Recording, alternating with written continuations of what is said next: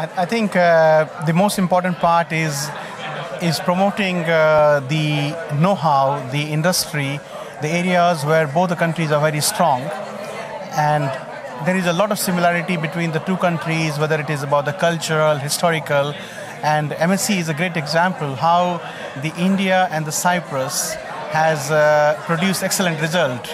And you know, we have something very common between the three of us, India, Cyprus, and MSc, and it is about the family values.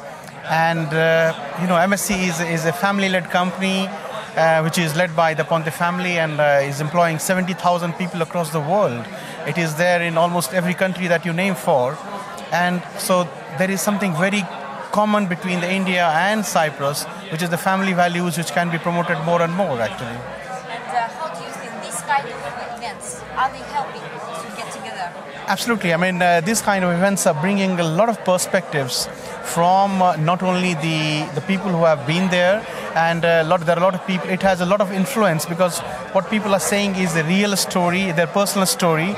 It is not made up. Their real experiences, and also they are also giving a kind of a message where both the countries could do each other better. Actually. How do you think, talking about our work, this Kipra work, did we make this event well today? I think it was very well because it is the only event that I know is organized at this level. And thank you to Natalia for organizing this and inviting me, because it was a good place, and this is something we would like to see more, actually. So good luck. Here, I'm very glad you had found time to visit us. Me too. And I would like to know, what do you think? What is the most important part of developing Cyprus-India relationships?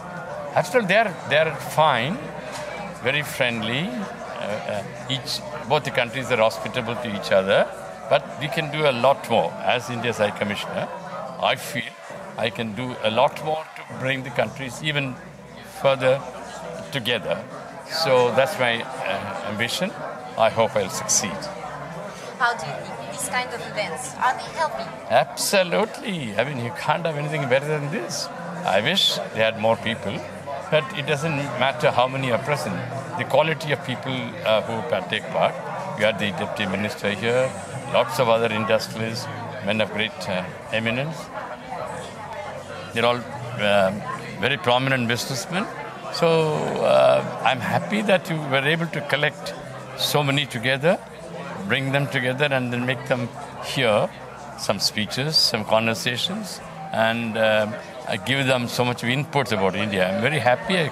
I compliment you, congratulate you on this event. Thank you so much. Thank you.